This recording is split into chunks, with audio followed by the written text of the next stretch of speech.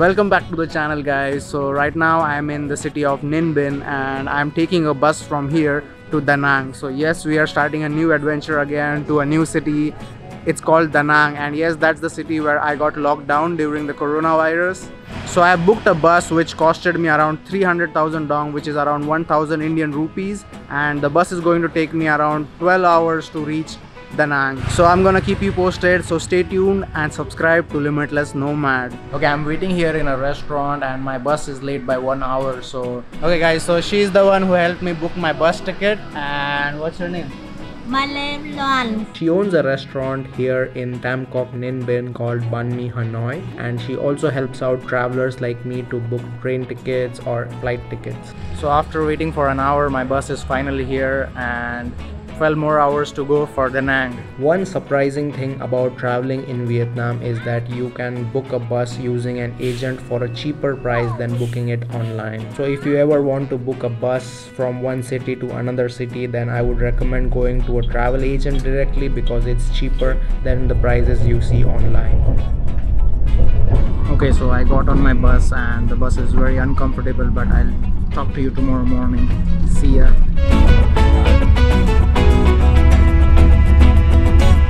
Okay, so the bus stopped for a while, and the funny thing is that they don't even tell you that they are going to stop. Even after they stop, they don't tell you that they are going to stop for a while for dinner or anything.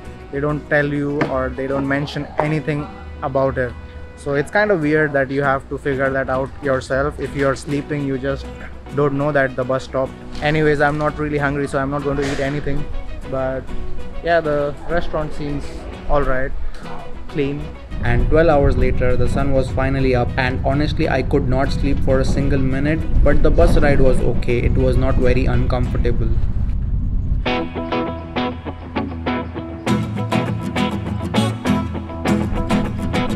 Okay, so right now it's 7:30 in the morning and my bus driver just kicked me out of the bus like 10 minutes before and dropped me off in a city called Hue. So this city is like 1 hour before Danang, which was my actual stop. The bus driver told me that I have to change my bus and get on another bus which will take me to Danang. So I'm waiting here for 30 more minutes. By the way, I'm in the city of Hue right now. This city is famous for salty coffee, which is one of the best coffees I've ever had in my life. They put a little bit of salt in it and it tastes so good. I never thought that salty coffee could taste that good. Anyways, they dropped me in this random parking lot and I have to wait here for 30 more minutes. Okay, so I just got on another bus and it's the same kind of bus, a sleeper bus, and it's going to take me another 1 hour to reach Danang. So if you are wondering what kind of seats you get in a sleeper bus in Vietnam, then this is what you get. In reality, it's called a semi-sleeper seat, but they call it a sleeper seat here. Okay, 1 more hour to go, and I wanted to tell you that the buses here, the sleeper buses in Vietnam, they are not like proper sleeper bus. They are semi-sleeper, so you will be able to sleep but not that comfortably. In India, we have buses where they have actual beds, but these are just reclining seats where you can sleep. You can sleep, but it's a little bit uncomfortable.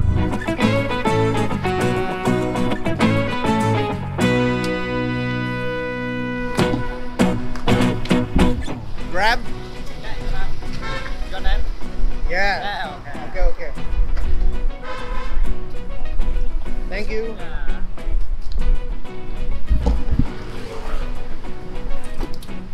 Okay, so I just booked a Grab and I booked a taxi, so it's going to cost me around 80,000 Vietnamese dong, which is around 250 Indian rupees. And yeah, I was going to take a Grab bike, but my tripod broke in the bus and I'm really frustrated about it right now, so I just took a car. And also the homestay which I have booked is called Hana, and that is going to cost me around 250 rupees per night to stay there. That's around $4 US. Okay, I made it to the homestay. The car just dropped me off. It's right here. Okay, let's find our homestay.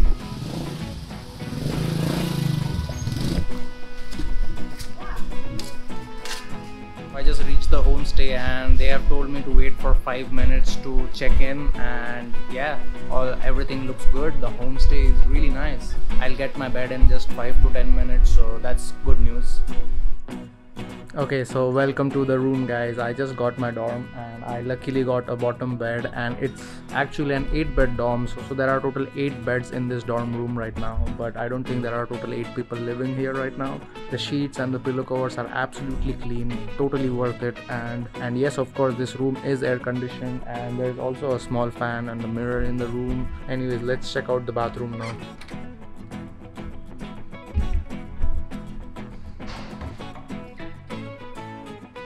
The bathroom, I would say it's a little bit okayish, like not too good, not too bad, you know.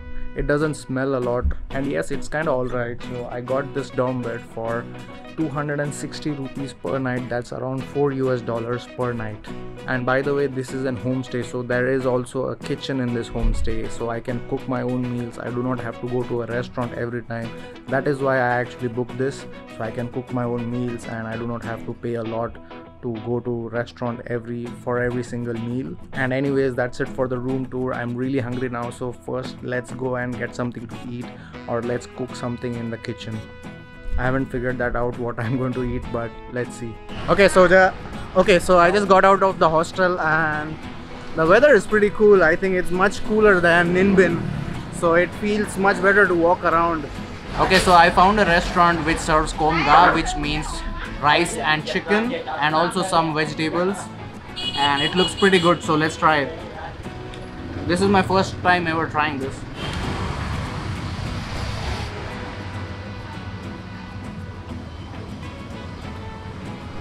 It's pretty good actually. So there's some rice, some vegetables, and some chicken. You know, this is the funniest story. I almost thought that I ate beef, but I did not. They served the rice with some chicken and fish, and I almost thought that was beef, so it kind of made me feel uncomfortable for a little while, but I'm so glad it was not beef. Okay, so I just came to the supermarket to get some peanuts and some cheese wafers. So these cost around 10,000 each, which is like 25 rupees, so like a 50 rupees snack.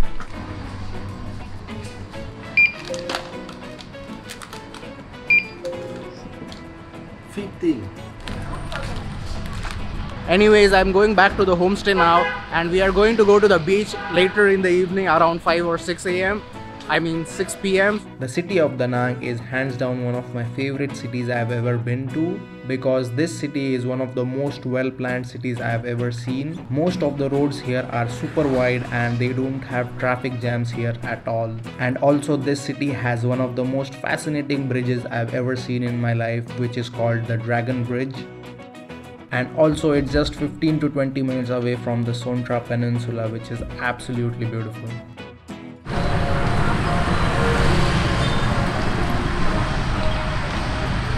Okay, so it's around 6 o'clock in the evening right now, and I'm headed towards the beach. I slept for 4 or 5 hours and I totally forgot that I have to go to the beach. Yeah, it's pretty late right now. I don't think I can fly my drone right now, but let's check it out.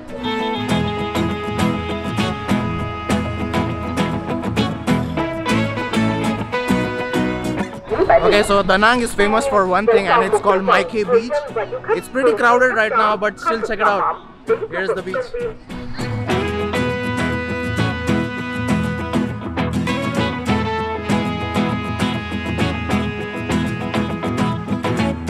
Okay, this beach is very crowded right now. I've never seen it this crowded. I've been to this beach before. I was locked down in this city, by the way, for 1 month, and it was never this crowded. You can also do parasailing on Maike Beach, and that's going to cost you around $50 or 3,500 Indian rupees. Okay, anyways, it's time to head home. I'm not feeling well right now, so I'm not going to go for a swim. Plus I have my camera and drone, everything right now, so maybe tomorrow morning I'm gonna go for a swim. But yeah, the beach looks pretty nice. It's too crowded right now, but it's pretty nice. Okay, I'm going back to the homestay and I'm going to get something to eat as well. because I'm really hungry. I want to go to this banh mi place, but it's really far and I do not want to walk that far. But let's check it out. Okay, I found a banh mi place just next to my homestay, and this banh mi is going to cost me around 20,000 Vietnamese dong, which is around 60 Indian rupees. Let's try it.